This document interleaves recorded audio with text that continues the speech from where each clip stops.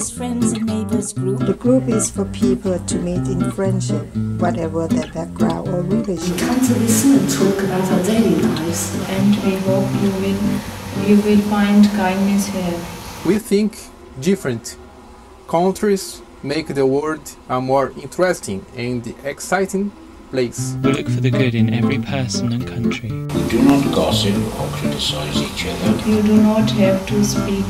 We listen and do not advise you about your life. Anyone friendly is welcome here. Can we sit quietly for a moment or two? To remember we want the people of the world To live in peace.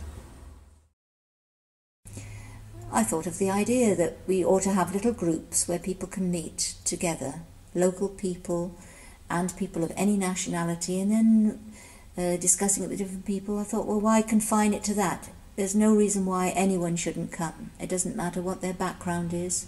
It doesn't matter what their beliefs are, as long as they come in friendship.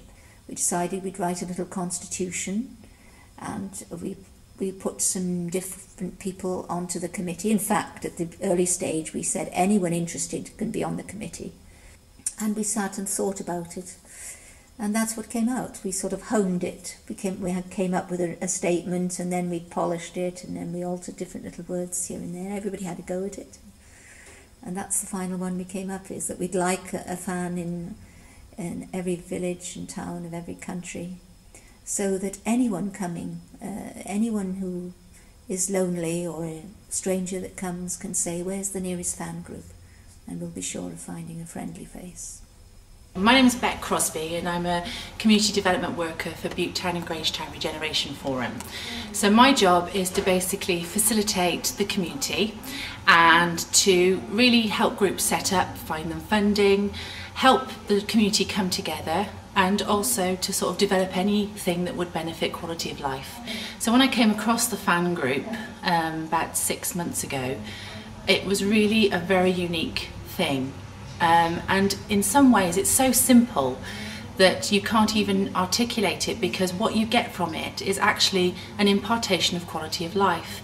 You get all different types of people. You get old and young, you get different ethnic groups coming together, different religions, different thinkings, different philosophies, different types of personalities, but there's all one purpose why people come together, because they're all looking for basic humanity. They're looking for kindness, friendship, conversation, and also a lot of educational stuff is needed too, like finding out about different people's religions and the way people live, and you know, their backgrounds, the countries they're from, their childhoods, all sorts of different things. So it does actually bring a whole load of people together to do something very unique, but it fulfills a basic human need, and that it kind of gives off its own flavour, and that's what's really good about it. There's a lot of warmth in the groups, and I always feel happy, and anytime I attend fan groups, I go home and happy, and I always look forward to going to meetings. I just love the range of ages, and it's just such it really builds, I think it really builds people to share their experiences, and you know, if you've had a rotten week, then you know, you can get it off your chest and be encouraged, and I think it's a wonderful building and encouraging and something to look forward to every week as well. I think it really offers emotional support, and I think that's a very big thing to offer.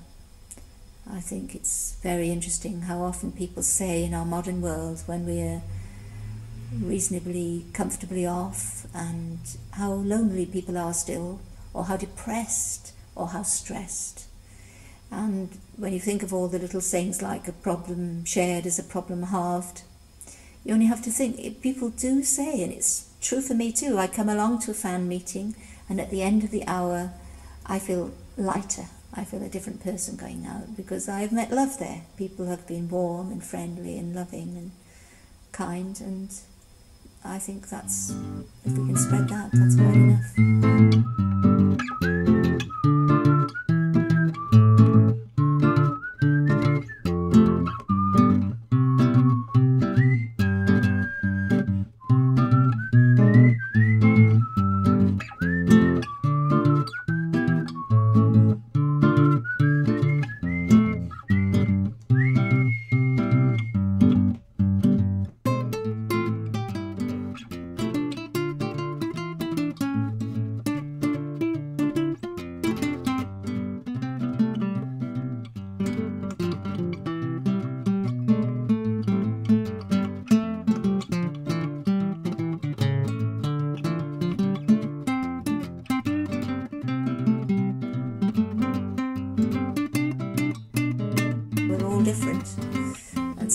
it feels we're different cultures to one another because we have different jobs and different backgrounds and different educations. But if you speak to one another and you hear their heart, and you hear really what they're saying and feeling deep down inside themselves, you can cross all the barriers. How to start a fan group in your local community. Step 1.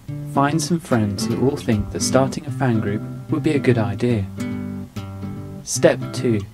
Make sure everyone is clear about the format of a meeting and everyone is in accord with the principal values behind the fan groups. Step 3. Find a room to hold your meetings in. Somewhere accessible for people, somewhere safe and warm. Somewhere with tea and coffee making facilities is an advantage. Step 4. Arrange a trial period between the core group and cover all the costs for this period. Once your weekly meetings are established, you can then begin to rely upon the facility fee, and your fan group should become self-supporting. Step 5. Enjoy the warmth and friendship of all who come to the meetings.